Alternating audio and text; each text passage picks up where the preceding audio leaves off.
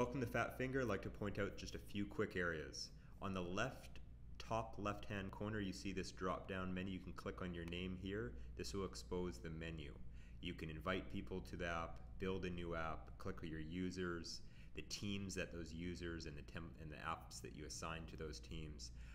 To go into any of your apps and change those templates, you can click here. The company, that's where you'd add your custom logo, etc. Change password, watch any support videos, and then of course log out. The best we always recommend just starting with the tutorial button, and you can bring up any of the specific tutorials. I would start with the get started here, and it will bring up this screen. You can work your way through the quick tutorials. It only takes a few minutes to get through all of them.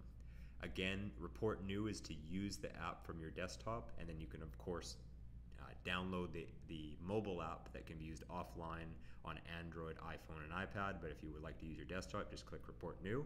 Your view all screen is the screen you see here. This is a real-time activity feed of all of your app submissions. Your tasks are what tasks that have been assigned to you, and of course your dashboards show every piece of data that you capture. You can see real-time trends and analytics into your workflows. Enjoy Fat Finger, and please reach out using this question button here. You can chat with us and call us anytime if you need help. Enjoy.